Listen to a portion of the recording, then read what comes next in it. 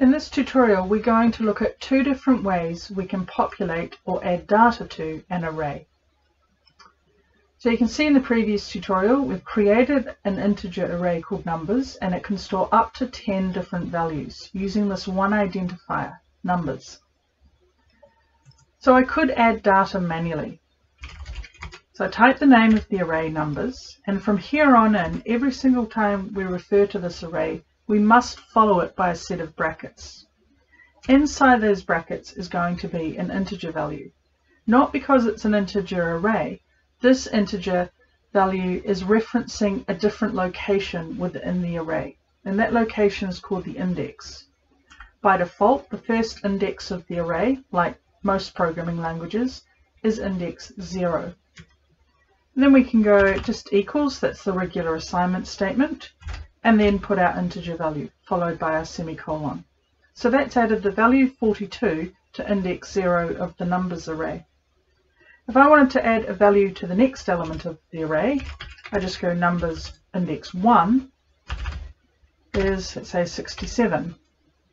And the next element after that, numbers 2 equals 45, or whatever my value is.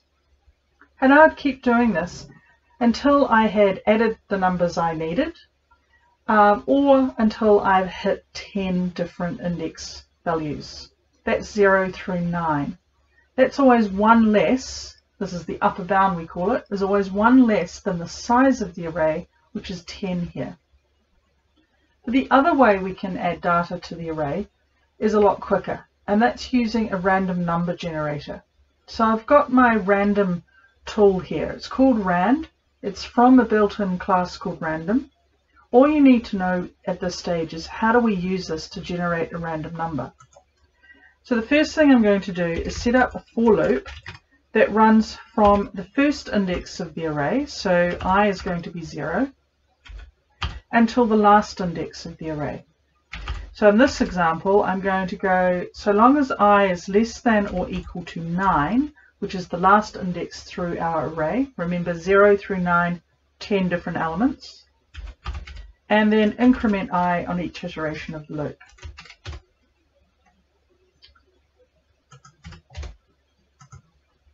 Now in one line, I'm going to add a value to the array. So numbers, but instead of hard coding the index this time, I'm going to use the loop counter. So the loop counter is now going to take on two roles. One is it's tracking the number of iterations of the for loop, and two, it's also being used to reference a particular index of the array. Now it would help if I spelt the array correctly. There we go.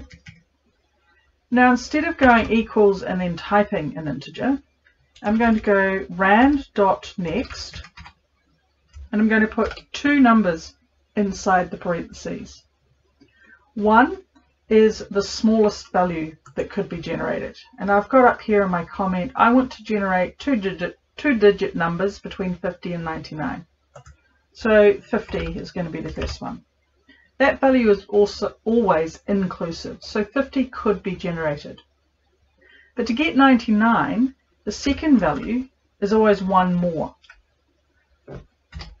and a semicolon goes at the end. So the second value is always exclusive.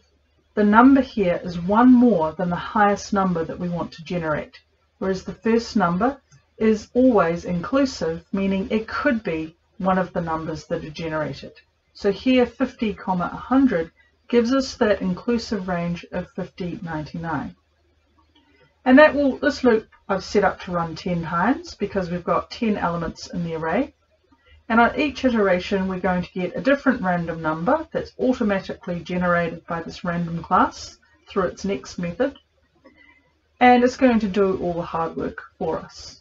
In the next tutorial, we'll look at how we can actually output the contents of the array.